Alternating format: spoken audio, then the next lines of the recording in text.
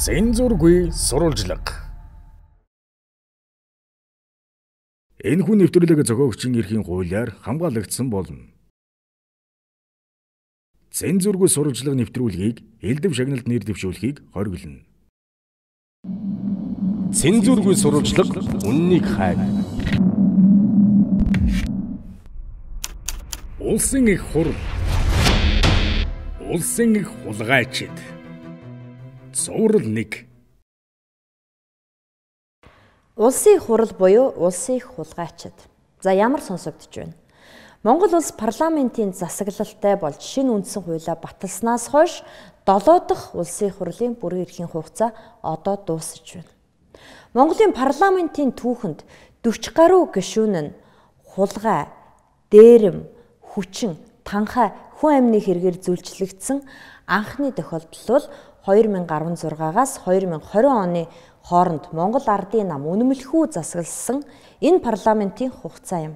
Улсын их хурл гэдгийг улсын их хулгайчид болтол өөрчилсөн энэ парламентийн 40 гаруй гишүүнд ямар хариуцлага тооцохыг Монголын ард түмэн 4 жил хүлээлээ. Харамсалтай нь ямар ч хариуцлага тооцож чадсангүй. Хувийнхаа эрх ашигт доогуур эх орны эрх ашигыг сургуулдаг тийм хүмүүс өнөөдөр Монголын төрд байх ёсгүй. Зүгээр тэр бизнесээ гэдэг амар амгалтай амьдрал тэр хүмүүс. Тэдэнд сонгох боломж байгаа. Заавал төрд орж ирж ингэж амьдрах шаардлага байхгүй. Хулгай хийн, хүн амны хэрэгт холбогдно, хүчингийн хэрэгт холбогдно, концессн, жидүүд нь одоо ер нь бүх юмыг хийж байгаа. Ийм төр байж болохгүй. Ерөнхий сайд хүрэл сүхийн хэлдэг гарцаагүй нэ. 2016 оны улсын их хурлын ээлжид сонгуулиар бүрдсэн энэ 76 эрхэмд хийгээгүй хэрэг, зөрчөөгүй хууль, зүй ёсны үйлдэл гэж ялгаа. Тэд концесс тендер нэрээр хулгай хийж, жижиг дунд үйлдвэрлэлийг хөгжүүлэх санг тонож, хөгжлийн банкнаас эрх мэдэл албан тушаалаа ашиглан зээл авч, хүчин, хулгай, лөвөр, хүн амныг хэрэггээд ард түмний итгэлийг хөсөрдүүлж, сонгогчдоо гутаан доромжилсон гутамшигтай гэмт хэрэгүүдийг үйлдэжээ. Тиймээс энэ улсын их хурлыг улсын их хулгайчид гэж нэрлэвэл зохилтой. Иймийн учир улсын их хулгайчдын өдөөсөн гэмт хэрэгүүдийн товчооноос дурдъя. Улсын их хурл. Улсын их хулгайчид. Цуврал 1. Номтой баяр ба нэмд орж. 2020 оны 1-р сарын 30-ны өдөр Улсын их хурлын гишүүн Номтой баярын бүрэн эрхийг дүдгэлзүүлв. 2016-аас 2020 оны хооронд төр барьсан энэ улсын их хурлын чуулганы нэгдсэн чуулганд прокурорын зүгээс гишүүний бүрэн эрхийг дүдгэлзүүлэхээр өргөн барьсан 8 дахь хүсэлт байлаа. Хуралдаанаар хүн амныг хэрэгтнэр холбогдсон гэгдээд буй улсын их хурлын гишүүн Номтой баярын бүрэн эрхийг дүдгэлзүүллээ. Өнгөрсөн 4 жилийн хугацаанд улсын ерөнхий прокуророос энэ улсын их хурлын 8 дахь гишүүний бүрэн эрхийг дүдгэлзүүлэх саналыг улсын их хурлд оруулж ирсэн нь парламентын түүхэнд хамгийн олон гишүүний эрхийг дүдгэлзүүлэх гэсэн үйл явдал хэмээгдэн түүхэнд үлдэж байна. Улсын ерөнхий прокуророос улсын их хурлд гишүүнийх нь бүрэн эрхийг дүдгэлзүүлэн шалгуулгаар ирүүлж байсан нэрсийг эргэн сануулвал 1. Улсын их хурлын гишүүн ган тулга, хүчингийн хэрэг. 2. Улсын их хурлын гишүүн Мурад, танхайн хэрэг. 3. Улсын их хурлын гишүүн Бат Зориг, жижиг дунд үйлдвэрлэлийг хөгжүүлэх сангийн мөнгийг улсын их хурлын гишүүдийн компанид тарааж өгсөн. 4. Улсын их хурлын гишүүн Солтан, жижиг дунд үйлдвэрлэлийг хөгжүүлэх сангаас мөнгө авсан. 5. Улсын их хурлын гишүүн Ундармаа, жижиг дунд үйлдвэрлэлийг хөгжүүлэх сангаас мөнгө авсан. 6. Улсын их хурлын гишүүн Инх Хулд, жижиг дунд үйлдвэрлэлийг хөгжүүлэх сангаас мөнгө авсан. 7. Улсын их хурлын гишүүн Дамбачур, жижиг дунд үйлдвэрлэлийг хөгжүүлэх сангаас мөнгө авсан. 8. Улсын их хурлын гишүүн Номтой баяр, хүн амны хэрэг, хөдөлмөр эрхлэлтийг дэмжих сангийн мөнгийг зүй бусаар зарцуулсан гэсэн гэмт үйлдэлүүд нэр бичигдэж байна. Эдгээр гишүүдээс арчсан намаас улсын их хурлын гишүүнээр сонгогдсон Муратын хувьд нэр бүхий эмэгтэй рүү мессежээр зүй бус зураг явуулсан гэсэн дуулаан дэгдсэн. Гэвч улсын ерөнхий прокуророос Мурат гишүүний бүрэн эрхийг түдгэлзүүлэх үндэслэл нь нэр бүхий эмэгтэйд хүч хэрэглэж гар руу зогсон гэх буюу бусдад хүч хэрэглэсэн гэсэн үндслээр бүрэн эрхийг нь түдгэлзүүлжээ. Гэвч Мурат гишүүний энэ танхайн хэрэг нотлогдоогүй тул улсын дээд шүүхээс загаадагсан тогтоол гаргасан учраас улсын их хурлын гишүүний бүрэн эрхийг нь дахин сэргээсэн түүхтэй. Өвчнгийн хэрэг толбогдсон Монгол Ардын намын гишүүн ган тулгыг Монгол Ардын нам хамгаалан авч үлдсэн юм. Гэвч нийгмийн шахалтаас булдах газаргүй болсон ган тулга өөрөө өргөдлөө өгч одоо ял эдлэж байгаа. Харин бусдыг нь Монгол Ардын нам хамгаалан авч үлдсэн билээ. Улсын их хурл тэр дундаа Монгол Ардын намынхан Улсын их хурлын гишүүн Номтой Баярын бүрэн эрхийг төдгөлзүүлэх асуудлыг хуулийн дагуу явуулахыг хүссэнгүй. Дээрч бүхэл Номтой Баяр гишүүний бүрэн эрхийг төдгөлзүүлэх асуудлыг нууцаар санал хураахад гишүүний олонх нь прокурорын саналыг дэмжсэн хэрнээ ил санал хураалтаар тогтоолын төслөө баталгаажуулах гэтэл Улсын их хурлын гишүүд гаргасан шийдвэрээсээ бутсан юм. Улсын их хурлын гишүүд хэдхэн минутын өмнө гаргасан шийдвэрээсээ ийхүү няцаж Улсын их хурлын тогтоолоо батлаж чадаагүй нь юунаас болсон юм бол тэд юунаас айсан бэ? Эсвэл дарамтан дөртвүү? Нэгэнтэл Номтой Баярын эрхийг төдгөлзүүлэе гэж санал хураачхаад яг тогтоолоо батлах гэхээр няцдаг нь ямар учиртай вэ? Харин Улсын их хурлын эргэж бутсан энэ маанаг шийдвэрийн дараа Номтой Баяр өөрөө гишүүнийхэн бүрэн эрхээс төдгөлзөх өргөдлөө өглөө. Яг үндэ миний их хурлын гишүүний бүрэн эрхийг төдгөлзүүлэх асуудал бол 12-ны хэвлэлийн уралдаан шууд холбоотой байна. Нууц задруулсан, за садаа болсон. Тэгэхээр үгэндээ бол туйлын хянамга байхгүй бас болохгүй байна. Гаргасан хоёр шийдвэр хоорондоо зөрчилдчихсэн сая. Тогтоолын төсөл бол унчихсан. 35-65 харьцаатай унчихсан. Тэрийг бол би хийж болох байх. Тэгээс ардын намын бүлэг 2 цагийн завсарлага аваад ярилцъя гэдэг. За нэг юм байна. За би нэг зүйлийг одоо хариуцлагатаар хэлье. Намайг Улсын их хурлын гишүүний бүрэн эрхээ төрий барьж хууль хяналтын байгууллагын үйл ажиллагаанд садаа болж байгаа гэсэн ийм л одоо ойлголтыг нийгэм зохион байгуулалтаар хүргэж байна. Тийм зүйл байхгүй. Тэгэхээр би өөрийнхөө хүсэлтээр чөлөөлөх өргөдлөө өөрийн биеэр өгье гэдгээ мэдгдсэн. За үнийгээ одоо бас хэвлэл та бүхэн хэлж байна. Өөрөөр хэлбэл их хурлын тухай хуулийн 6-гийн 3-ын дагуу би өөрийнхөө их хурлын гишүүнээ өөрийнхөө хүсэлтээр чөлөөлөх энэ бичлэгээ их хурлын даргад хүргэн байна. Ямар ч байсан Улсын их хурл эргэж бутсан шийдвэр гаргаж арай ихийн Улсын их хурлын гишүүн Номтой Баярын бүрэн эрхийг төдгөлзүүллээ. Төдгөлзүүлэх асуудал дээр Улсын их хурл хоёр хуваагдсан. Нэг хэсэг нь түүнийг явуулахаар харин нөгөө хэсэг нь хамгаалж байлаа. Хамгийн сонирхолтой нь хууль зүйн дотоод тэргийн сайд нэмдорж Номтой Баярыг эцсээ хүртэл хамгаалсан нь олныг гайхшруулв. Хүний муу гүцэх гээд байгаа юм биш ээ. Зарчмын асуудал. Үндсэн хуулийн асуудал. Одоо яах гэж ингэж хачим хийж байгаа. Их хурлын дарга та энэ асуудлыг ийм байдлаар шийдэх юм бол үндсэн хууль их хурл зөрчсөн, их хурлын дарга зөрчсөн хууль биелүүлээгүй ийм асуудал руу явна шүү. За тэр нь яах вэ? Жижигтэй асуудал, хувь хүний асуудал. Хамгийн аюултай нь сонгуулийн үр дүн хянах жишг тогтоох гэж байна. Хаанч хязээч ийм юм байдгүй за. Чөлөөлөгдөх байсан бол прокурор асуудал тавихаас нэм чөлөөлөгдөх нь яасан юм. Та нар хамгаалж байгаа биш. Залуучуудын ярьдгаар янаглан хорлох ажил хийх гэж шүү. Удирдлага. Энэ асуудлаар чинь би цаашдаа энэ чөлөөлөх хэлдэг хуульданд чи оролцохгүй. Намаас хөгдөж гишүүний бүрэн эрхээсээ салсан Номтой Баярт юу тохиолдов гэдгийг иргэн санацгаая. 2019 оны 5 дугаар сарын 17-ны өдөр Төрийн ордон Төр нийгмийн зүтгэлтэн Батхүү зуурдаар нас орлаа. Түүнтэй хамгийн сүүлд уулзсан байж болзошгүй хүн нь Улсын их хурлын гишүүн Номтой Баяр болж таарав. Батхүү агсны амнасаа алдсан хэрэгтэй холбоотойгоор Улсын их хурлын гишүүн Номтой Баяр хэд хэдэн удаа мэдэгдэл хийж өөрийгөө буруу бий гэдгийг хэдэнтэй тайлбарлаж хэлсэн. Гэвч нөхцөл байдал өөр байлаа. Батхүү агсны өмгөөлөгч болон түүний том хүү охин нь мэдээлэл хийж талигаа чиг гадны нөлөөтэй нас барсан гих шүүх шинжилгээний дүгнэлтийг олон нийтэд дэлгэв. Ингэхдээ нэг ноцтой баримтыг ил болгосон нь энэ хэрэг гэрчтэйгээс гадна гадны нөлөөтэй хүн амныг хэрэг гэдгийг батлах маш ноцтой мессеж байгааг үзүүлж 13 секундын бичлэг байгааг хэлсэн юм. Талигчийн баруун нүдний чиглэлд хүч үйлчилснээр зохин цус хуралт ухаан дээд таны хугарал үүссэн гэж байна. Баруун нүдэнд нь бол хөхрөл хавдал үүссэн байна. За дараагийн дугаарт цахилгачийн задлан шинжилгээний явцад хүзүүний зүүн хажууд долоо гүрчг нь 0.5 см-ийн урттай улаалт үүссэн. За энэ бол яг болтын улмаас үүсч болдог улаалт л та. За дараагийн дугаарт энэ хэвлэлийн хэрэгс бас их явсан шүү дээ. Цахилгачийг одоо өвчний улмаас ухаан алдаад унчлаа энэ тэрэ гэсэн юм. Цус харвчлаа гэсэн юм. За дүгнэлтээр бол өвчний улмаас цус харваагүй. Цус харвалт нь бол өвчний болон гэмтлийн гаралтай гэж байдаг.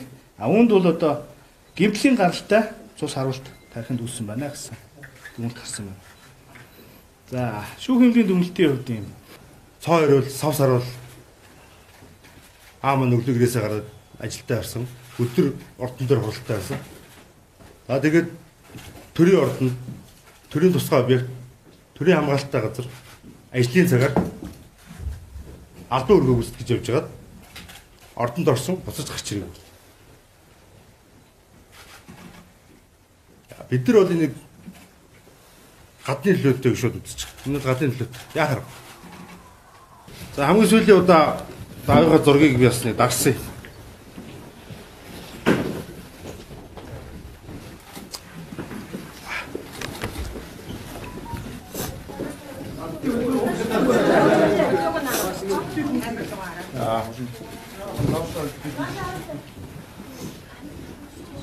Даавууд анзаарсан бол нүдийг анзаарсан байна. Хөгжлийн арга грейхэн лөө за нэгний бүхий итгээд мессеж үтсэ. Хэргийн талаар би бол үтсэ харсан. Надад 13 секундын бичлэг байгаа. Энэ мэдээллийг шалгах явцад за нэг хүн тогтоогдсон. Бид тэгтээ аавынхаа амиг нэхэх болно. Шудрагсны төлөө тэмцэх болно. Батхуаксны өмгөөлөгч болон түүний хүүхдүүдийн хийсэн энэ мэдээллийн дараа нийгэм шоконд орлоо. Олон нийтийн сүлжээ болон хэвлэл мэдээллийн хэрэгслүүд хийгээд жирийн иргэд Батхуаксны амнасаа алдсан хэрэгт Улсын Их Хурлын гишүүн номтой баяр холбоотой хэмээн ойлгов. Прокурор ч үнийг үгүйсгэсэнгүй. Гэтэл 2020 оны 2 дугаар сарын 3-ны өдөр цагдаагийн ерөнхий газраас хэвлэлийн баг хурал зарлалаа. Батхуаксны амнасаа алдсан хэрэгтэй холбоотойгоор мэдээлэл хийгсэн мэдээлэлж талдассан түүмэр мэт шуурав. Сэтгүүлчдэд цагдаагийн ерөнхий газрын мэдээлэлд ч анхаарлаа хандууллаа. Гэтэл цагдаагийнхан эргэлзээтэй нэгэн мэдээллийг олон түгээсэн нь нэн гайхалтай. 2020 оны 2 дугаар сарын 3-ны өдөр нийслэлийн цагдаагийн газар цагдаагийн ерөнхий газраас хийсэн хэвлэлийн баг хурал. Агуулганд Батхуаксны хүүхдүүд болон өмгөөлөгчдийн Батхуаксны амнасаа алдаж байх үйл явдлыг буулгасан 13 секундын бичлэг бол худлаа бөгөөд тэдний арга ирхнийг заллиулсан гэсэн мэдээлэл юм.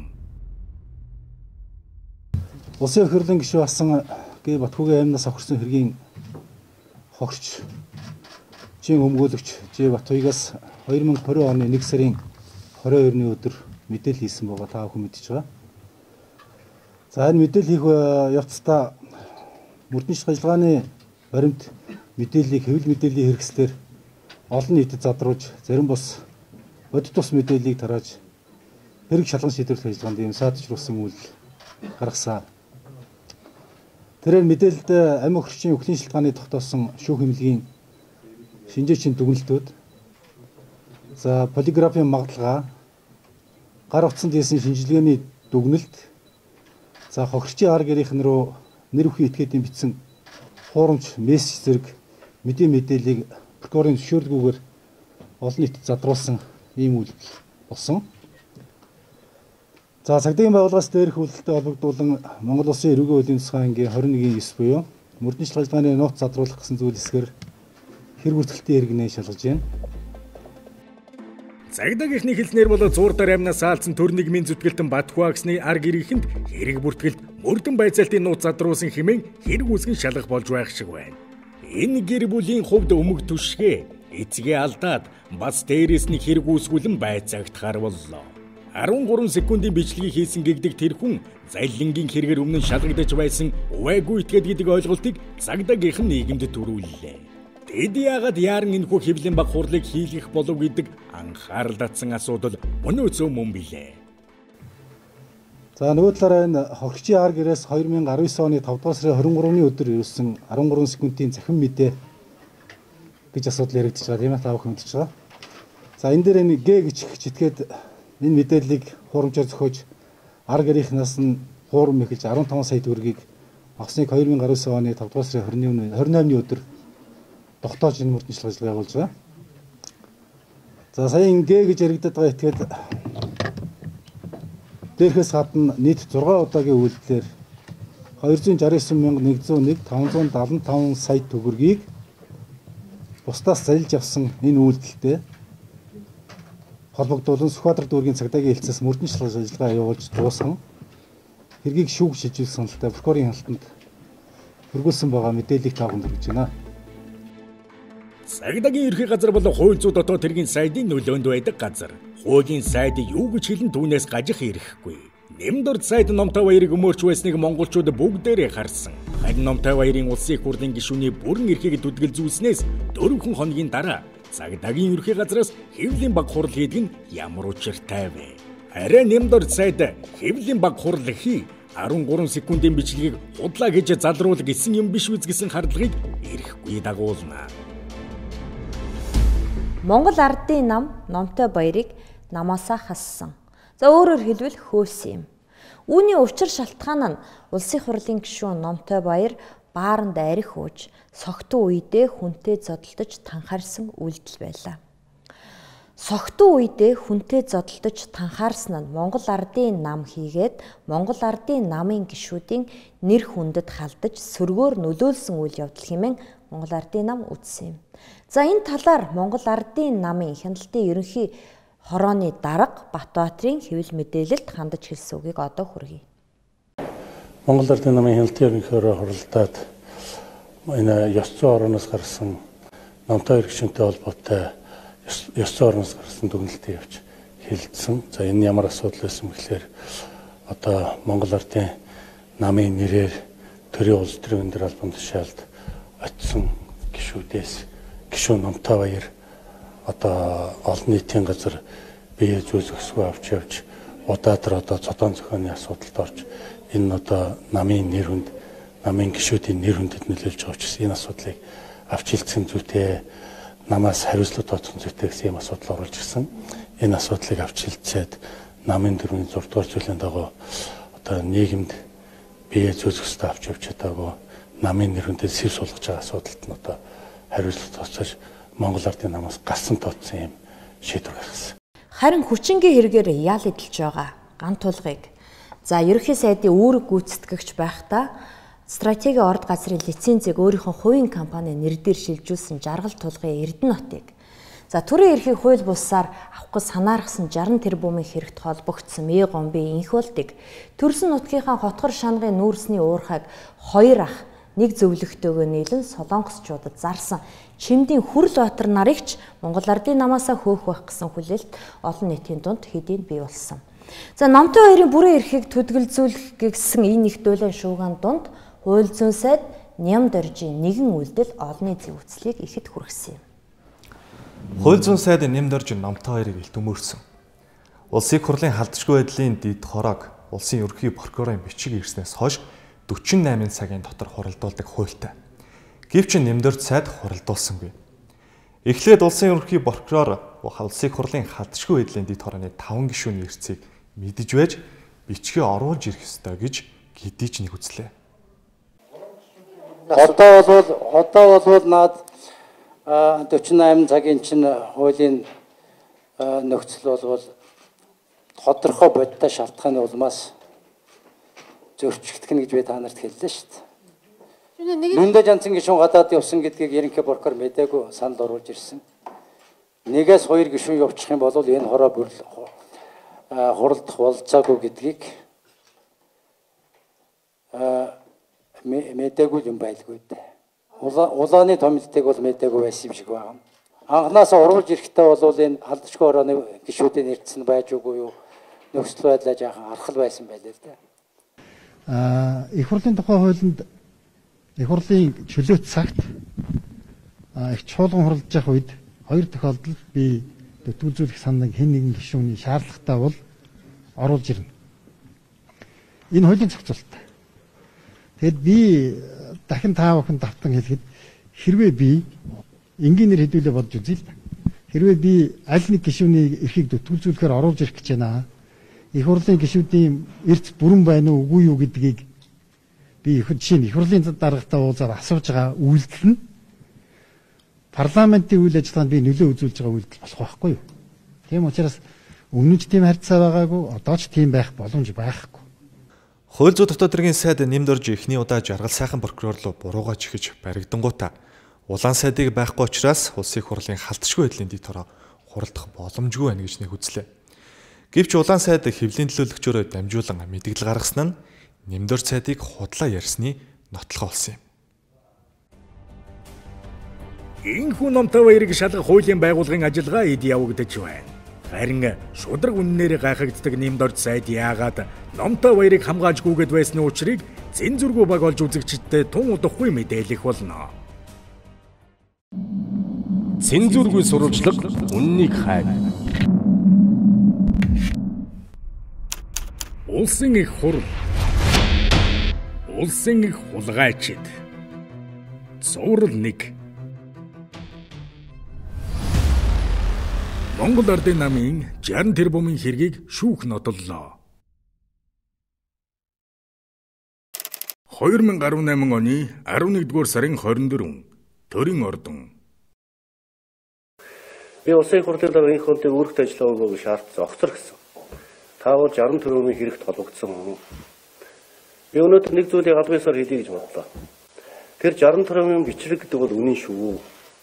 Үнэн. Тэр яг их хурл хийсэн үнэн. Тэр бол эвлүүлэг биш ээ. Өнөөдрийн чи мөнхөөс эхлэн байж та. Таны хэлж ярьж байгаа зүйл үнэн шүү гэдгийг өнөөдрөөс батлан хэлье. Монголын төрийн албан тушаалыг одоо хууль бусаар зарж мөнгөчгсөн энэ орлогыг хийсэн үү? Хийсэн, ярьсан уу? Ярьсан. Хэрэгжүүлсэн эсхийг би сайн мэдэхгүй. Тэрийг хууль хяналттай байгууллага тогтоох байхаа гэж бодож байна. Ийм яриа болсон уу? Болсон. Энийхээ төлөө улсын их хурлын даргын их хурл огцох ёстой. 2019 оны 10-р сарын 31-ний өдөр Баянгол дүүргийн шүүх. Баянгол дүүргийн эрүүгийн хэргийн анхан шатны шүүхээс Дүүлянт 60 тэрбумын хэрэгээр Сандуй Ганбаатар нарыг шүүж Монголын шүүх 2015 онд шинжилэн найруулсан эрүүгийн хуулийн тусгай ангийн 14-ийн 9-р зүйлийн 1 заасны дагуу сонгуулийг хууль бусаар явуулах хувилдаан зохион байгуулах, сонгуулийн үр дүнд хууль бусаар нөлөөлөх зорилгоор гэмт хэрэг үйлдэл тогтоогдсон гэж үзээд Сандуй Ганбаатар нарт тус бүр 4 жилийн хорихял оноосон билээ. Ингэж Монголын шүүхэд 60 тэрбумын хэрэг бол эвлүүлэг биш, сонгуул бодлоонтуулах гэсэн гэмт хэрэг хэмээн үзсэн түүхтэй. Түүх ердөө ганцхан жилийн өмнөх он цагийг заана. 60 тэрбумын хэрэг бол эвлүүлэг биш, сонгуул бодлоонтуулах сэтлэр хийгдсэн гэдгийг нотолсон. За энэ бол анхан шатны шүүхийн шийдвэр. Гэхдээ шүүхийн энэ шийдвэрт ард түмэнд дургуйтсан. Яагаад гэвэл 60 тэрбумын гол автор Мэ Гомбын инх болд ямар ч ял зэмгүй үлдсэн нь шудраг ёсонд нийцэхгүй. Мэ Гомбын инх болдод хариуцлага тооцоолох гэж Монголын ард түмэн бүгдээрээ шахуу улсын их хурлын 5 гишүүнтэйгээ хамтран тэмцэж эдэр ёсын жаврыг тоолгүй төв талбайда 2 удаа цуглан байж Мэ Гомбын инх болдыг улсын их хурлын даргаас нь огцруулж байлаа. Гэтэл тэр өнөөдөр 60 тэрбумын хэрэг дээр ямар ч ял зэм сонссонгүй цэв цэвэрхэн үлдэв. Бид мартах болоогүй. Бид бас уучлахгүй. 60 тэрбумын хэрэг шүүхээр шийдэгдсэн чинь Мэ Гомбын инх болд цэв цэвэрхэн улсын их хурлын гишүүн хэвээр үлдсэн нь олны дургуутслыг хүргэж байна. Цагтаа 60 тэрбумын автор Мэ Гомбын инх болдыг улсын их хурлын даргын суудлаас огцруулах гэж улсын их хурлын гишүүн Нямбаатар, Оюун Эрдэнэ, Бат Зандан, Болд, Аюур сайхан нар дүн өвлийн хүүтнэр 2 удаа жагсаж улсын их хурлын чуулганы хуралдаанд суулгүй төрийн бүх ажлыг хойш тавьж улсын их хурлын 40 гишүүн бойкот хийж байсныг монголчууд мартаагүй. Монголчууд бүгдээрээ тэднийг дэмжсэн. Энэ бүх нийгмийн тэмцлийн эсрэг бие гомбын их болдыг өмгөөлж хамгаалсан гишүүд ерөнхий сайд хөрс өхөн засгийн газрыг огцруулах бичиг өргөн барьж байлаа. Нийгэм тэр чигээрээ хөрс өхөн засгийн газрыг хамгаалж олныг хэлэн бие гомбын их болдын эсрэг чиглэсэн эдэр ёсын хүүтэнд ирчилж болсон тэр тэмцэл худал байх ёсгүй билээ.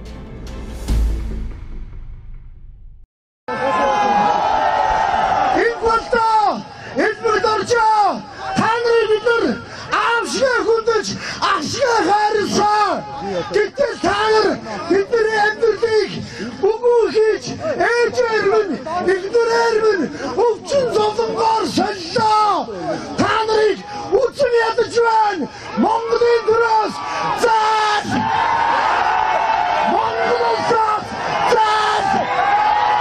Монголын дөрөөс заа. Миний хүү судлаасан огцроо. Мие гомбын хүү энэхүү суудлаасаа огцроо. Алдарт 60 тэрбумын схемийг боловсруулж танилцуулж байгаа бичлэгээс үзэгчидтэй сануулгах үүднээс дахин нэгэнтэй сөхөж сонсгоё. Сандаа ууч тайлбарлаа.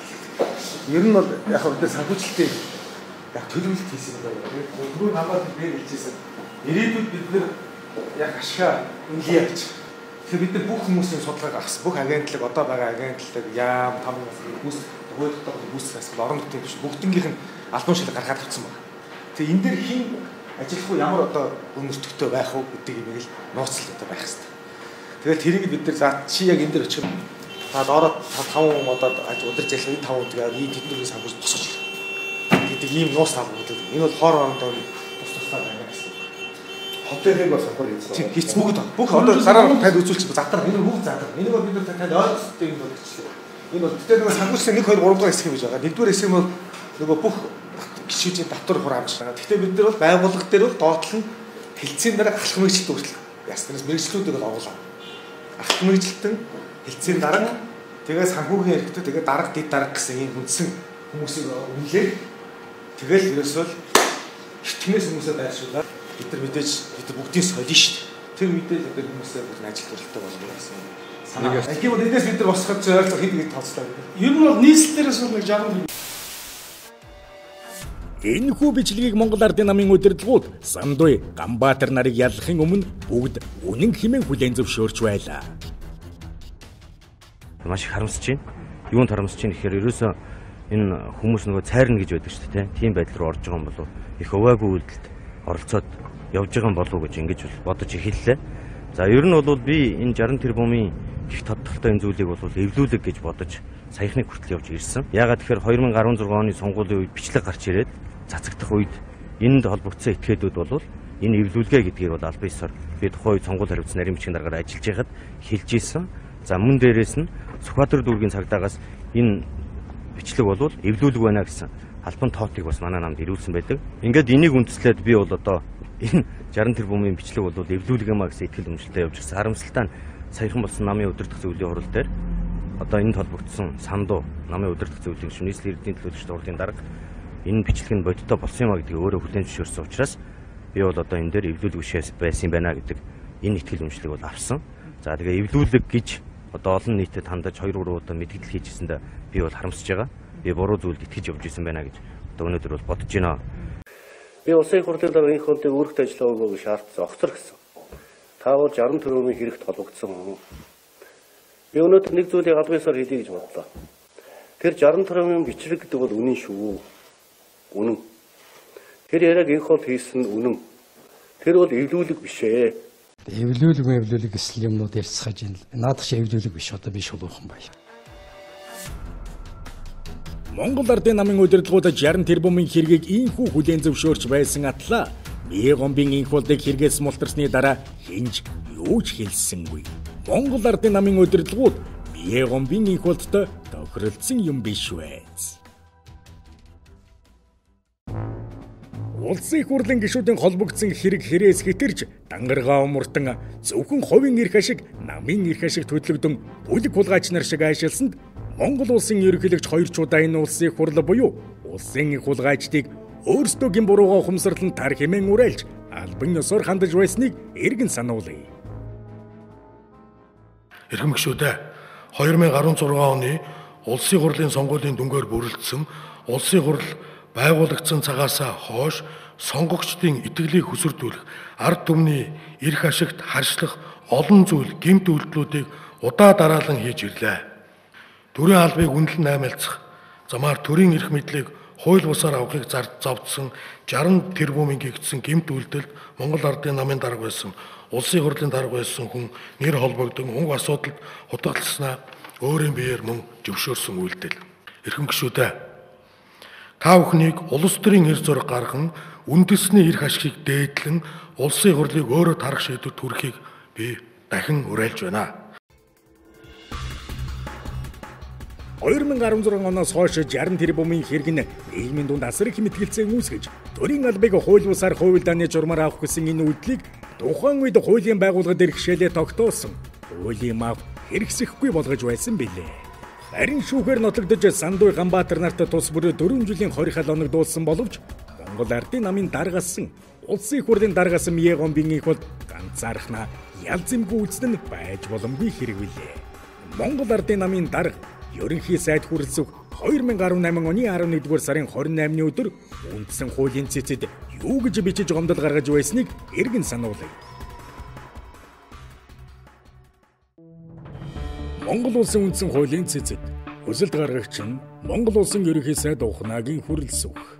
Улсын их хурлын 2016 оны сонгуульд оролцох үед Монгол Ардын намын зарим албан тушаалтан түүний дотор Улсын их хурлын дарга Мие гомбын их бол нар үгсэн хувилдаж төрийн албан тушаалыг наймаалцах хэрэгсэл болгож үүнээс улбалан 60 тэрбумын тодтголтой хэрэг идүүгээ хүртэл ямар нэгэн байдлаар шийдэгдэхгүй байна гэд үг хүсэлтийн 2 дугаар хэсэгт 60 тэрбумын гих тодтголтой хэргийг мөрдөн шалгах байгууллага нь Улсын их хурлаас шууд томилогддог.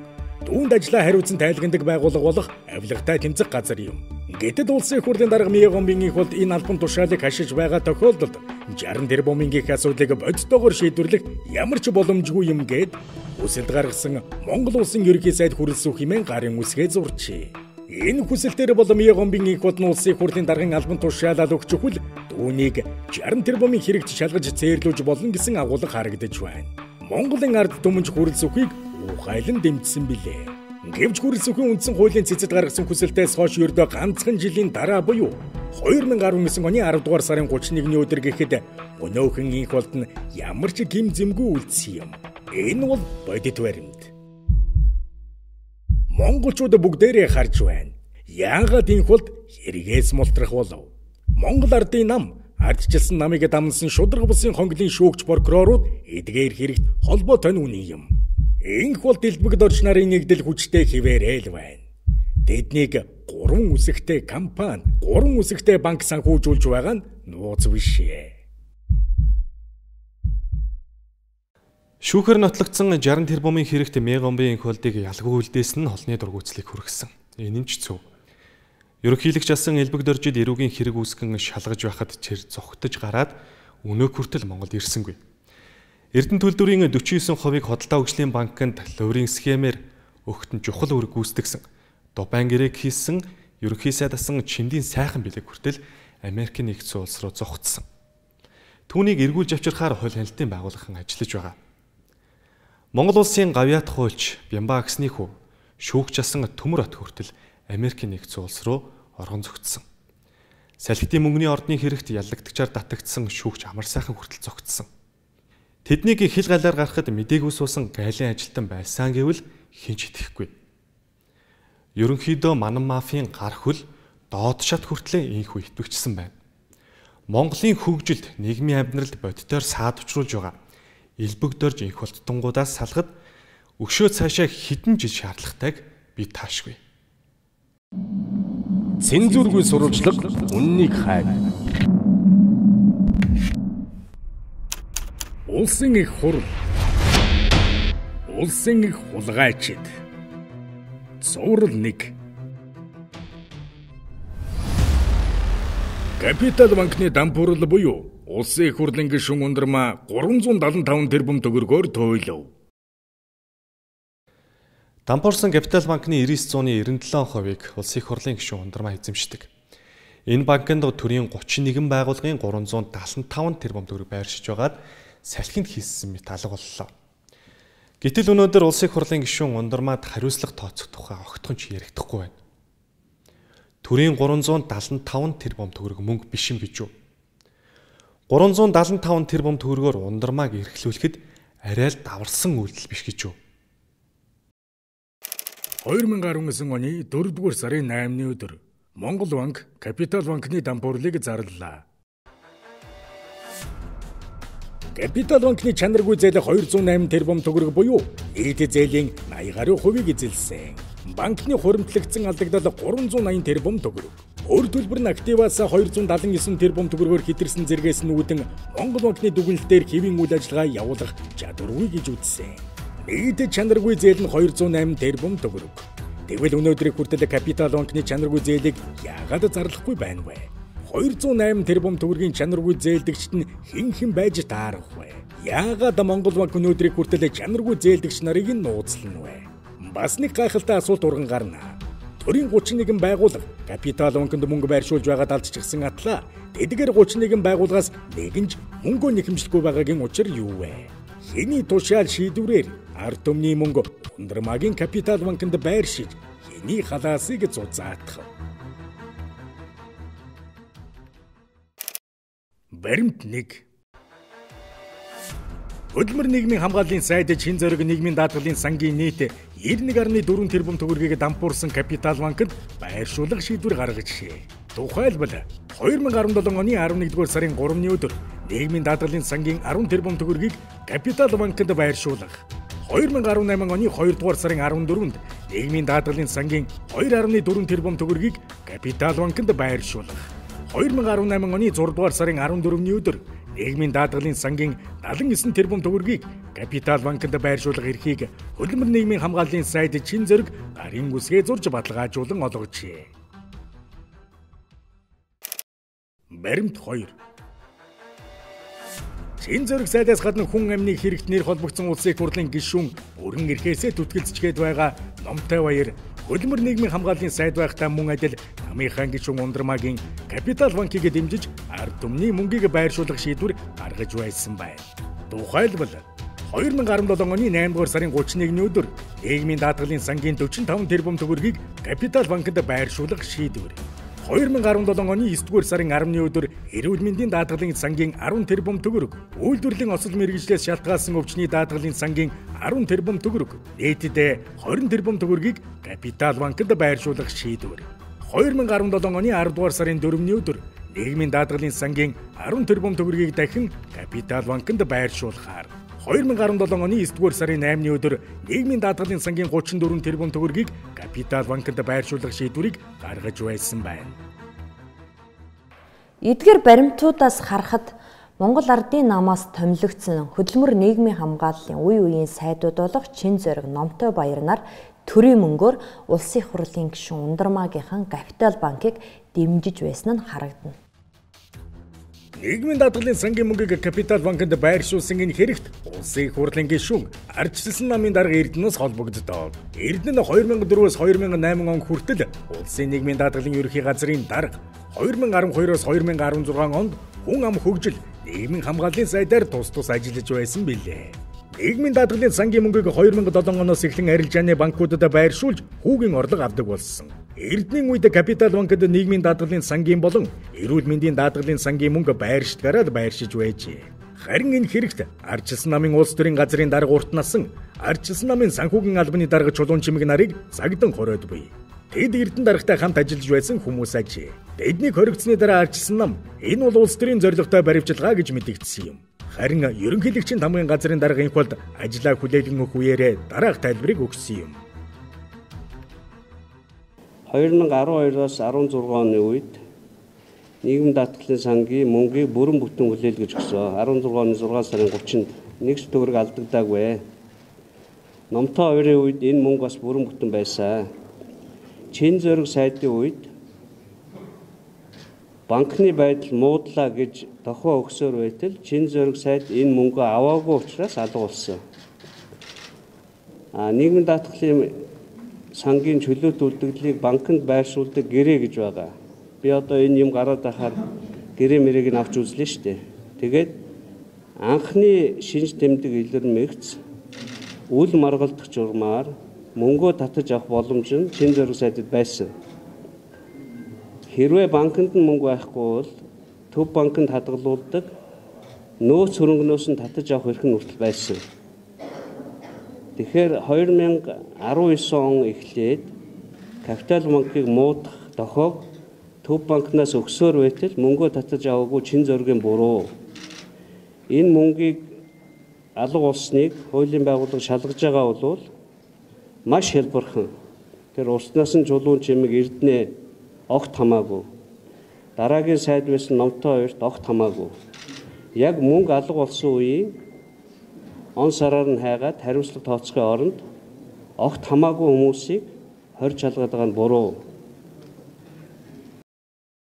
Капитал банктай холбоотой нэгэн баримтыг танилцуулъя. Энэ бол Монгол банкны сайтад 2018 оны 2 дугаар сарын 14-ний өдөр байршсан банкны активын чанарын үнэлгээний үр дүнгийн тухай мэдээлэл. Та бүхэн мэдээг харж байна. Энэ мэдээ банкуудын активын чанарын үнэлгээ хийсэн талаар дурдаад үнэлгээгээр банкуудын зээлийн эрсдлийн удирдлага, барьцаа хөрөнгийн үнэлгээтэй холбоотой нөхцөл шаардлагыг сайжруулах шаардлагатай гэж үнэлэгдсэн ч төлбөрийн чадварын хувьд Монгол улсын банкны салбар бүхэлдээ тогтвортой байна гэж олон улсын хөндлөнгийн аудитын байгууллагаар дүгнэгдсэн болно гэж. Он сар өдөр нь 2018 оны 2 дугаар сарын 14-ний өдөр гэсэн байгаа биз? Тэгвэл Монгол банк 2019 оны 4 дугаар сарын 8-ны өдөр Капитал банкны дампуурлыг зарласан. Бүтэн нэг жилийн өмнө гэхэд банкны салбар эвэрүүл зүв зүгээр гэсэн атла нэг жилийн дараа бүхэл бүтэн банк дампууржглаа гэж шүү. Олон улсын хөндлөнгийн аудит худлаа үнэлгээ хийн гэдэгт итгэмээргүй. Тэгэхээр 2018 оны 2 дугаар сарын 14-ноос хойш Капитал банкыг дампууруулах ажиллагаа өрнсөн юм биш үү? Хөдөлмөр нийгмийн хамгааллын сайдаар ажиллаж байгаад огцорч чин зөрөг сайдад албаа хүлээлгэн өгсөн Номтой баярын байнгын хорооны хуралдаан дээр хэлсэн үг чин зөрөг сайд тэр хоёрын хэрүүлэг одоо энэ цаг үеэс эргэн харахад анзаармаар зүйл их байна. Энэ хэмжээний мөнгө өөрөөр хэлбэл энэ 293.6 тэрбум төгрөг яагаад харилцах хэлбэр дээр 5.4% хүүтэй өнгөрсөн 4 сарын хугацаанд байршваа. Хамгийн багадаа 232 тэрбум төгрөг 15% хүүтэйгээр арилжааны банкудад байршиж ёстой байтал өнөөдөр харилцах хэлбэрээр 5.4% хүүтэй энэ 232 тэрбум төгрөг байршаад байна. Сар тутам хүүгийн орлогоо алдчих. За үндсэндээ жилээр нь бодоод 232 за 10% гэдэг чинь 23.2 тэрбум төгрөг. За 4 сараар нь бод 23.2-ыг 3 туваачих. Тэгэхээр хэд болж байна? 7.8 тэрбум ойролцоогоор. Ийм алдагдал хүлээсэн юм шүү дээ. Ямарваа нэгэн шийдвэр гаргаагүйгээрээ.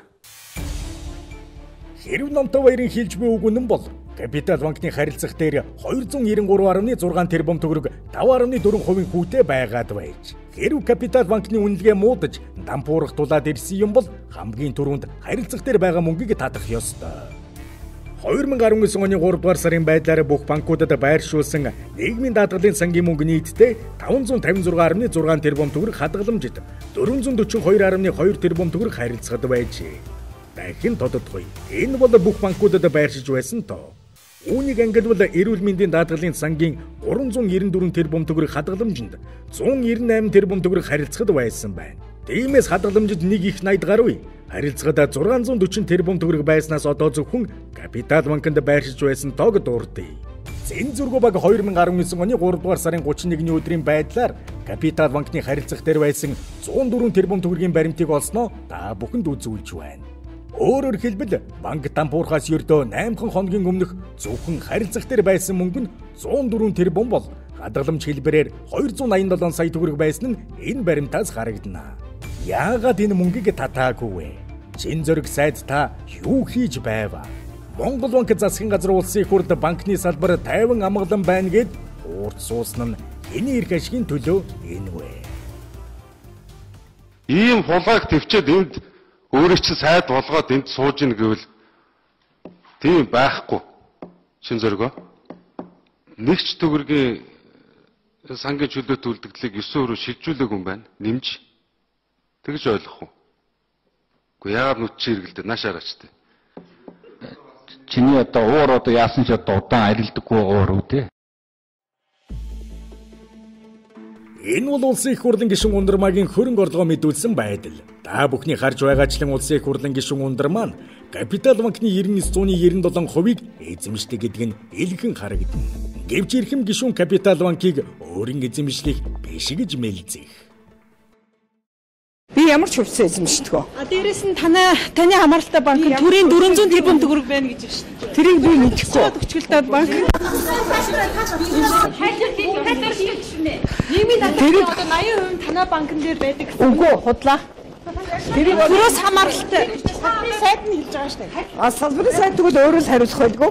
Энэ шийдвэрийг гаргасан Төв банк өөрөө л одоо банкны үйл ажиллагаа хэдэн жилийн туршид тийм аялал хэдэн жилсэн. Энэ улс төрийн нөхцөл байдал орсон. Тий. Та харилцагчдаа өмнө тайлбар өгөхгүй юм уу? Улсын их хурлын гишүүн ундрмаагийн дампуурсан Капитал банкнд хамгийн сүүлд нийгмийн даатгалын сангийн 104 тэрбум төгрөг, эрүүл мэндийн даатгалын сангийн 134.8 тэрбум төгрөг, хөгжлийн банкны 52 тэрбум төгрөг, жижиг дунд үйлдвэрлэлийг хөгжүүлэх сангийн 47 тэрбум төгрөг, анагаахын шинжлэх ухааны их сургуулийн 4 тэрбум төгрөг, Монгол улсын боловсролын их сургуулийн 2 тэрбум төгрөг тус байршиж байжээ. Эдгээрээс засгийн газар буюу иргэдийн мөнгийг Монголын төр одоо болтол авч чадаагүй. Бүр нэхэгч үгүй байх юм. Тэгэхээр татвар төлөгч бидний мөнгөөр Улсын их хурлын гишүүн ундрмаа хүүхэн эргэлж нялхраад өнгөрсөн гэсэн үг үү? За одоо Капитал банкн дээр тэр Монгол банкнаас эрх хүлээ авахчдаг баха. Тэр нь томдогдоод ажилласан авах авалгуудыг бүгднийг нэрмэлсэн байлаа. Тэгээ манай засгийн газрынхыг бол дандаа нөгөө бүх очрын нэлээд хойно тавьчихсан байж байгаа. За яг үүндээ бол эрүүл мэндийн даатгалын сан, нийгмийн даатгалын сан бол бүгдээрээ бол хадгаламж хэлбэрээр байшиж байсан. Өрлбаатар сайдын хэлснээр бол засгийн газар Капитал банкнд алдсан мөнгөө хизээ хойно ер нь авах хэсэг нь тодорхойгүй гэж ойлгогдохоор байна. Тэд яагаад ундрмааг өмөөрнө вэ? Ердөө ганцхан жилийн өмнө улсын ерөнхий прокуророос 2019 оны 1-р сарын 8-ны өдөр Улсын их хурлын гишүүн ундрмаа өөрийн хамаарал бүхий доктор миг компаниараа 700 сая төгрөгийг жижиг дунд үйлдвэрлэлийг хөгжүүлэх сангаас авсан нь тогтоогдож Улсын их хурлын гишүүнийх нь бүрэн эрхийг түтгэлзүүлэхээр Улсын их хурлд санал ирүүлсэн билээ. Гэвч Монгол Ардын нам ундрмааг мөн л хамгаалж үлдсэн. Жижиг дунд үйлдвэрлэлийг хөгжүүлэх сангаас мөнгө дээрэмдсэн ч Капитал банкнд төрийн 375 тэрбум төгрөгийг хийж аваад дампуурсан ч ундрмааг хамгаалдаг нь ямар учиртай вэ? Ундрмаа дархлагдсан хулгайч байхаас зайлахгүй дэгэ. Улсын их хурл. Улсын их хулгайчид. Цуврал 1. Төрийн банкнаас авсан 20 тэрбумын хэрэг. 2017 оны 6 дугаар сарын 23-ны өдөр Монгол улсын ерөнхийлөгчийн сонгуулийн санал хураалт болохоос 3 хоногийн өмнө бүгд найрамдах хятад ард улсын иргэн сун овогт Гуанчин хэмээх иргэний эзэмшдэг Шинжан Шинфа компани төрийн банкнаас 20 тэрбум төгрөг зээл нэрээр ганцхан өдрийн дотор авчихсан хэрэг гарсан юм. Үүний араас цензургүй баг бүтэн 2 жилийн турш мөшгөж 3 нэвтрүүлэг хийсэн түүхтэй. Тийм ээ, цензургүй баг 2017 оны 6 дугаар сарын 23-ны тэрл өдрөөс хойш хятад эзэнтэй Монголд байгуулагдсан Шинжан Шинфа хэмээх компани төрийн банкнаас ганцхан өдрийн дотор 20 тэрбум төгрөгийн зээл авч бэлнээр тоолоод гарсан энэ хэргийн талаар 3 удаа нэвтрүүлэг хийсэн. Тухай бүрд төрийн банкнаас энэ бүхэн худлаа гэсэн мэдээллийг гаргаж байсан ч өнөөдрийн байдлаар төрийн банкны захирлууд мөн Шинжан Шинфа компани захирлууд бүгд шоронгийн хаалга татсан байна. Төрийн банкнаас 20 тэрбум төгрөгийн зээлийг ганцхан өдрийн дотор бэлнээр гаргаж авсан энэ хэрэгт төрийн банкны захирлаа Баяр сайхан болон Шинжан Шинфа компани захирлаа бүгд найрамдах хятад ард улсын иргэн Сун овогт Гуанчин нарт 2-3 жилийн хорихол эдлүүлэх шүүхийн шийдвэр гарсан. Хэрэгтнүүд одоогоор хорих ангид ялаа эдлэж байгаа. Харин эндээс их л танил технологи харагдахгүй байна гэж юу. Учир нь энэ хэрэгтнэр холбогдсон Монгол Ардын намын даргаасан Мие гомбын их болтол сугарч үлдэжээ.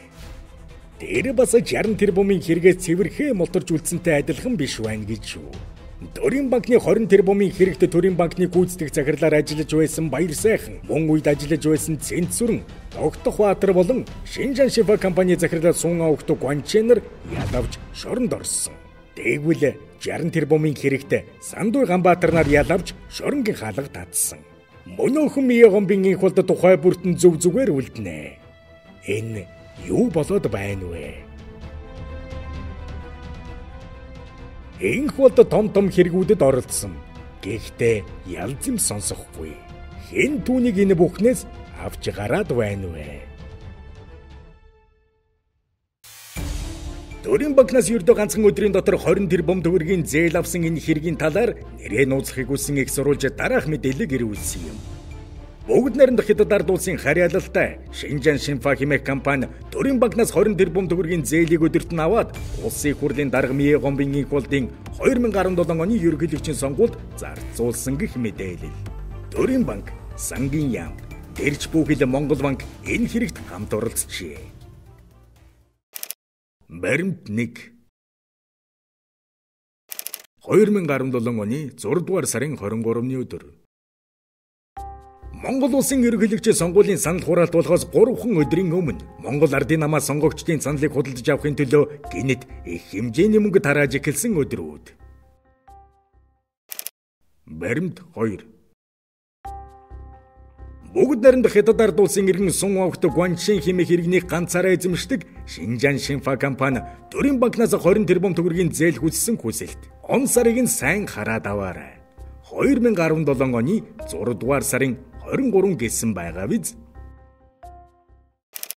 Баримт 3. Төрийн банкны захирал Улсын Их Хурлын гишүүн Лүндэ Жансангийн дүү Баяр сайхан сангийн яамнаас чиглэл хүсэх тухай бичиг явуулжээ. Мөн лонцаар өдөр нь 2017 оны 6 дугаар сарын 23 гэсэн байгаа биз? Баримт 4. Тухайн үед сангийн сайдаар ажиллаж байсан Чойжил сүрэнгийн хариу албан тоод. Мөн лонцаар өдөр нь 2017 оны 6 дугаар сарын 23-ны өдөр. Баримт 5. Төрийн банкны зээлийн эрсдлийн дүгнэлт гарлаа. Мөн л 2017 оны 6 дугаар сарын 23-ны өдөр. Харин зээлийн эрсдлийн дүгнэлт дээр муу гэсэн дүн гарсныг үл тоожээ. Баримт 6. Төрийн банкны зээлийн ерөнхий хорооны хурлын шийдвэр гарлаа. Он сар өдөр өнөөхөл 2017 оны 6 дугаар сарын 23-ны өдрийг зааж байна. Энд нэг зүйл анхаарал татна. Анхаарал татах ч юу байх вэ? Бүр эрүүгийн гэмт хэргийн шин чанартай зүйлийг одоо тодруулъя. Барьцаа хөрөнгийг холбогдох бүртгэлийн газар нөхөж бүртгүүлнэ гэж. Тэгэхээр барьцаа хөрөнгийг тухайн үед гэрээгээр аваагүй хожим нөхөж хийн гэсэн үг. Дараагийн өгүүлбэр нь бүр сонирхолтой. Эхний ээлжинд 12.3 тэрбум төгрөгийг олгож, үлдэгдэл санхүүжилтийг холбогдох барьцааны бүртгэл хийгдсэний дараа олгох гэж. Энэ баримтаас харахад 20 тэрбум төгрөгийг Шинжаан шифа компанид ганцхан өдөрт олгох гэж их л сандарч яарсан нь харагдана. Баримт 7. Төрийн банк Шинжаан шифа компанитай 20 тэрбум төгрөгийн зээлийн гэрээ байгуулсныг та харж байна. Он сар өдөр өнөөхөл 2017 оны 6 дугаар сарын 23-ны өдөр байлаа. 20 тэрбум төгрөгийн зээлийн гэрээний зориулт гэсэн заалтыг анхаарай. Зээлдэгч зээлийг эргэлтийн хөрөнгийн зээлийн зориултаар ашиглана гэсэн байна. Ийм зориулттай зээл гэж хаанч байхгүй. Баримт 8. Шинжаан шифа компанид 20 тэрбум төгрөгийн зээл өгөхийн тулд хууль эрх зүйн дүгнэлт бас гарчээ. Он сар өдөр өнөөхөл 2017 оны 6 дугаар сарын 23-ны өдрийг зааж байна. Энэ их сонирхолтой албан бичиг. Ямар ч батлан даагчгүй 20 тэрбум төгрөгийг тавиад туухыг зөвшөөрсөн хууль эрх зүйн дүгнэлт гэжийнэ. Зээлийг 6 сарын хугацаатай олгосон байдаг. Зээлийн барьцааны гэрээг хожим нөхөж хийсэн. Барьцаанд үл хөдлөх хөрөнгө барьцаасан гэх боловч үнэн хэрэгтээ 4 өрөө байр нэгшэрхэг 2 автомашины зөксөөл барьцаасан нь ердөө 398 сая төгрөг чүвэтэй хүрсэн. Угтаа бол 20 тэрбум төгрөгийн зээлийн барьцаа шүү дээ. Цензургүй баг энэхүү 20 тэрбум төгрөгийн зээлийн араас жил гаруй хугацаанд ирэн сурвалжилсны эцэст эдгээр баримтуудыг олж авсан. Бид 2 жилийн өмнө буюу 2018 оны 10 дугаар сард яг энэ сэдвээр 60 тэрбумын эсхийн буюу Төрийн банк хөгжлийн банк хэмээх нэвтрүүлгүүдийг цувралаар хийж байсан. Тухайн үед Төрийн банкны захирлаар ажиллаж байсан баяр сайхнаас бид энэ тухай асууж байснаа дахин хүргэе. Таны сангийн сайдад явуулсан бичиг бол 6 сарын 23-ны өдөр явуулсан. Сангийн сайд Churchill сүрэнгээс хариу бичиг 6 сарын 23-нд ирсэн. Шинжаан шимпанд компанид зээлийг 6 сарын 23-нд гаргасан. Танай банкаар ингэж зээл ийм хурдан гардаггүй. Хандсан асуудал бол 23 биш шүү дээ. Бүр өмнө хандсан байсан асуудал байхгүй зээл хүссэн материал. Энэ бол худал яриа. Төрийн банкны захирлаасан баяр сайхан Шинжаан шимпа компаниг зээлийн хүсэлтэд бүр өмнө нь өгсөн гэсэн боловч зээл хүссэн хүсэлт нь 6 дугаар сарын 23-ны өдрийг зааж байна. Шинжаан шимпа компани нь хятад эзэнтэй бөгөөд Монгол Ардын намын гишүүн, Монгол Ардын намын удирдах албан тушаалуудад ажиллаж байсан бадамж унаа шууд хамааралтай гэдэг. За тийм ч болоод 2017 онд ерөнхийлөгчийн сонгуулийн санал хураалтаас 3 өдрийн өмнө Мегомбын инх болдыг ялуулахын тулд 20 тэрбумын зээлийг Төрийн банкнаас ганцхан өдрийн дотор яаран сандран гаргасан бололтой байдаг. Төрийн эрхийг 60 тэрбумын схемээр худалдаа авсандаа эртсэн Монгол Ардын намынхан ерөнхийлөгчийн сонгуулийн санал хураалтыг мөн л бэлэн мөнгөөр авах гэсэн санаархал байсан болов уу гэдэг хардлага төрүүлдэг. Төрийн банкнаас 20 тэрбум төгрөгийг зүгээр л нэг хятад эзэнтэй компани хурж ирээд ганцхан өдрийн дотор бичиг баримтыг нь бүрдүүлээд барьцаа хөрөнгөө дутуу байршуулж аваад дараа нь Төрийн банкны захирлаар худлаа ярилцлага өгүүлээд явж байсан гэхэд хинжээдэхгүй. Ямар ч банкнаас 20 тэрбум төгрөгийг улс төрд нөлөө бүхий этгээдүүдийн тусламжгүйгээр авч чадахгүй тодорхой. Учир нь энэ чинь Төрийн банк шүү дээ. Төрийн өндөр албан тушаалт нь нөлөөлж чадах байсан. Тиймээс 2017 онд ерөнхийлөгч болохыг мөрөөдөж хамгийн ихээр хүсч Төрийн байгууллагыг өөрийнхөө сонгуульд ажилуулж чадсан Мегомбын инх болдыг л гардах үндэслэл байна. Гэвч өмнөөсөө хин нэг золигт гаргаж хаад тэр өнөөдөр Улсын Их хурлын гишүүн хിവэрэ байсан. Төрийн банктай холбоотой бас нэг хэрэг бий. Шинжаан шимпа компанид 20 тэрбум төгрөгийн зээл олгосон гэд холбогдох захирлууд нь одоо шоронд ялаа эдэлж байгаа. Мэдээж эдгээр дотроос Мегомбын инх болд бас л сугарч үлдэж чадсан. Тэгвэл үүнтэй мөн адил сугарч үлдэж чадсан бас нэг үйлдэл байна. Тэр бол Төрийн банкнаас 51 тэрбум төгрөгөөр нэгсэн Алтан гэх эмэгтэй хүү Эдвардын сүрэнгэгч юм. Энэ хүн нэмдорчтой холбоотой. Энэ хэрэг мөн л замхарсан. Төрийн банкнаас 51 тэрбум төгрөгийн авлагатай гэх Эдвард сүрэнгэгч нь Алтан гэж эмэгтэй төрсөн хүү. Хадагтай готвын алтан хууль зүйн дотоод хэргийн сайд Цэндийн нэмдорчтой нэлээд зузаан холбоотой нэг юм. Жастин Батхүү олон овоотын алтны уурхаага ямар ч үн төлбөргүйгээр алтан шилжүүлсэн байдаг. Гэхдээ үүнийгээ сайхан сэтгэлээр нэгэндээ хандсан ёс суртахуун хэмээн тайлбарладаг. Гэвч өнөөдөр Жастин Батхүүгийн чинь эрхмийн хэргийн хөөн хилцэх хугацаа дуусч харин түүний өрийг монголчууд бид төлсөн шүү дээ. Одоо алтан зархлуул ялчгүй миний бас их хөндлөж явдаг. Миний бизнесийн дотны түншлэлтэй их ч удаан төвхтэй. Анх намайг бизнес эхэлж байхад маш их тэмцэн хүмүүс юм.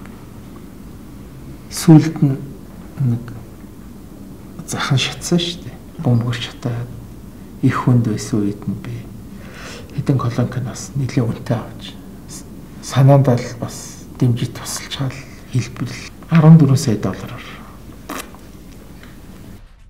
Харин Жастин Батхүү 2013 онд хамаг хөрөнгөө хүмүүс тувааж өгөх үеэрээ олон овоотын алтны уурхаага алдаж ямар ч үн төлбөргүй шилжүүлсэн байдаг. Олон овоотыг би бас энэ байдал хүндрэхээр алтан захиралд өгсөн л да. Тэр 50 байсан. Тэгээд алтан захирал асар их хөрөнгө оруулалт хийсэн байсан. За миний мэдж байгаа 60 гаруй тэрбумын хөрөнгө оруулалт хийсэн. За минийх ч одоо 100 гаруй авсан биз дээ.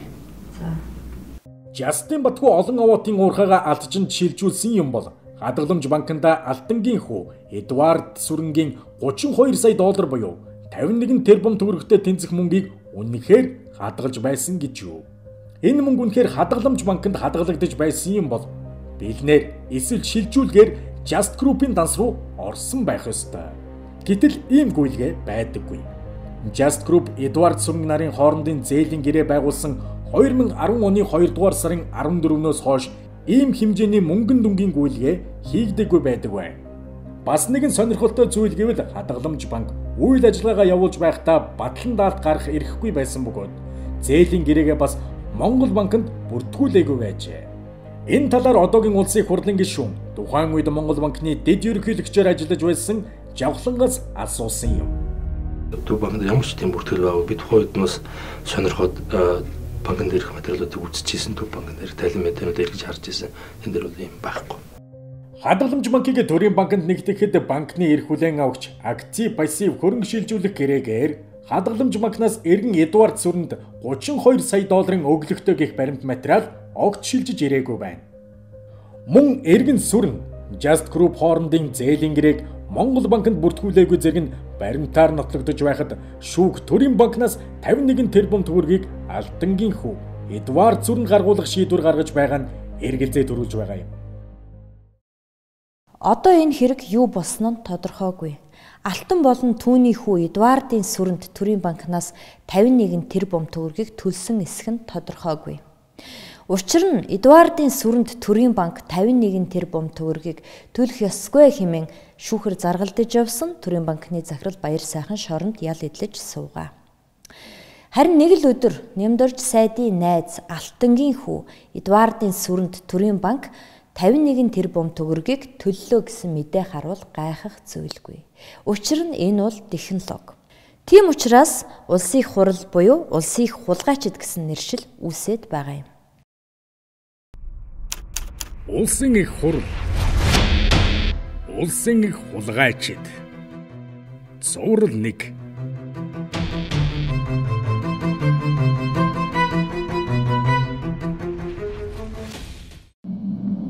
Цензургүй сурвалжилга үннийг хайр.